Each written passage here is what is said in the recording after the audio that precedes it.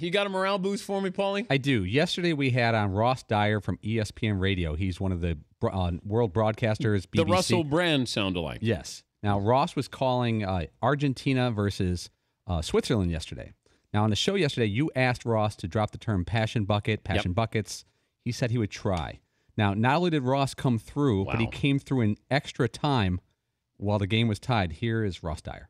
It's nowhere near the goal in the end, rising all the time. And that's not going to get that large contingent of Argentine fans on their feet with their passion buckets filled. Worldwide radio. Well done. Well done, Ross. Thank you. Well, Dan, it doesn't stop there. Ross is such a man of his word and wanted to make sure everyone heard it. He waited till after Argentina scored, and he did it again. He's pulled Argentina together here with a cool side-footed left-foot finish from the edge of the penalty area after Leo Messi parted the Swiss waves in front of him. It's enough to fill all of those passion buckets behind the goal away to our left. Well done. Well done, Ross.